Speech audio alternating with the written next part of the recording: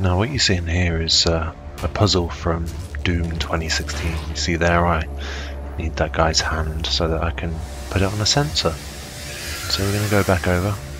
And the point of this video is just to show you just how well it runs. Look at that, look. It's barely going beneath 100 frames per second. It's got max anti-aliasing on. Oh, here we go.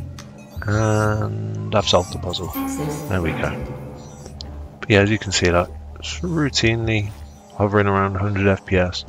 Full settings, max anti-aliasing, ultra everything. Look at it. Look how beautiful it is. Here we go. So there's another puzzle. You pull the thing out of the thing, and you shoot the thing, and then you pull his face off. There you go. That's another puzzle solved. Let's see what other puzzles we can figure out. Oh, there we go. Kick him. That's that puzzle solved. Punch him in the face. And I'm like Carol Vorderman at this point, gotta say. Don't want to toot my own horn or anything, but I am really good at solving the puzzles in this game. And kick him in the back. There you go. Punch his head off.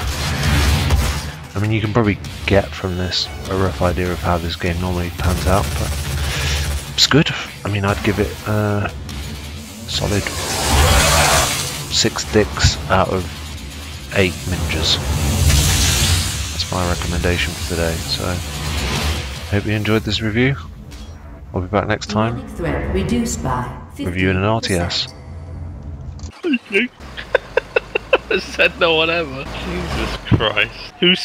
You slip moving there about the mountain. The moose in the mountain.